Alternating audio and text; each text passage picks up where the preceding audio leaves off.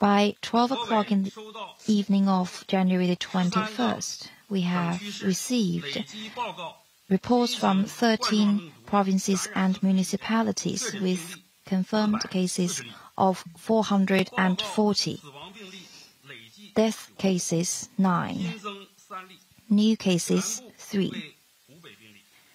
All of them are cases in Hubei. And there are reports of new cases, 149 confirmed cases. We received report from Japan on confirmed case, 1 case, and 3 confirmed cases from Thailand, and 1 confirmed case from the Republic of Korea. And a total of 2,197 close contacts have been detected, and 715 patients have been discharged. And more than 300 patients are still under medical watch. In recent days, the number of cases is changing quite rapidly. It is because we have now a deep understanding of the disease, improved the diagnostic methods, and sent out improved reagents. Our experts believe the cases are mostly linked to Wuhan.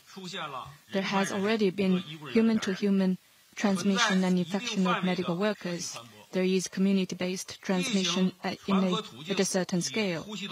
Relevant evidence shows that the disease is mainly transmitted through the respiratory tract, and there is possibility of viral mutation and further spread of the disease. During the Spring Festival travel season, there is greater movement of the people, which increases the risks of spread and difficulty of prevention and control, and we must not let down our guard and must be highly vigilant. Going forward, we will work with all other members of the interagency mechanism to follow through on the decisions of the party leadership and State Council and put our people's life and health front and center, and guide the local governments to take effective and vigorous measures in accordance with the principle of jurisdictional management to ensure a stable and harmonious Spring Festival for our people. First, we will take strict measures to contain the disease in Wuhan. We have asked Wuhan city and Hubei province to take strictest possible prevention and control measures to tighten the regulation of farm markets and wild animals. We will ask the public to avoid crowds and minimize public gatherings to reduce the possibility of clusters of cases. We will conduct the strictest possible fever screening, conduct medical observations on those people who have fevers to prevent its further spread. Second, we will keep a sharp focus on national level efforts. We will develop 2 tight nets for surveillance of pneumonia cases with unknown reasons and pre-examination triage at fever clinics so as to timely detect and effectively handle any cases. We will enhance environmental hygiene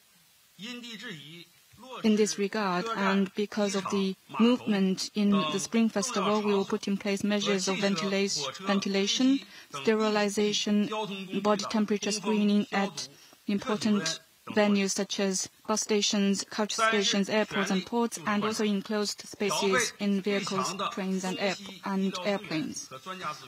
Third, we will provide timely treatment to our patients to reduce fatalities to the minimal level. We will improve the safeguards for the expenses of the patients to ensure timely treatment for the patients. We will also take good care of our medical workers, and in particular for their personal protection and prevent their infection when they are treating patients.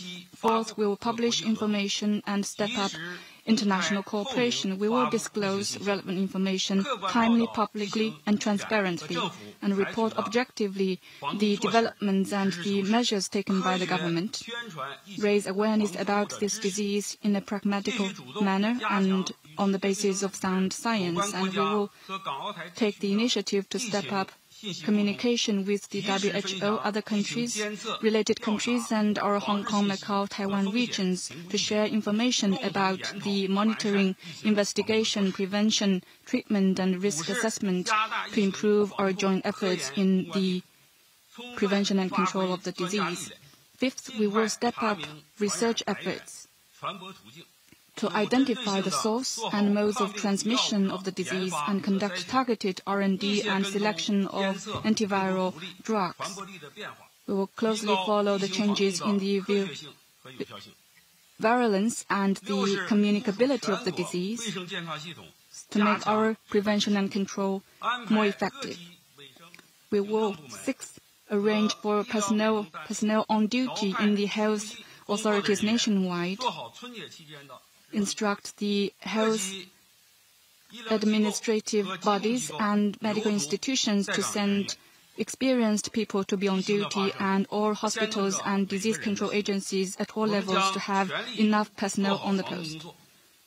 We will do our level best to curb effectively the spread of the disease. We have the strong leadership of the CPC Central Committee with Comrade Xi Jinping at the core. We have the institutional strength of a socialism with Chinese characteristics.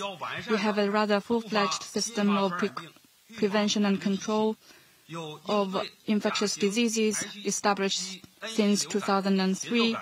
After the fight against SARS, and we have experience in handling major public health emergencies, in handling H1N1 flu, avian flu, and Ebola, and we have the support of the people. I believe we have the confidence we will defeat this disease.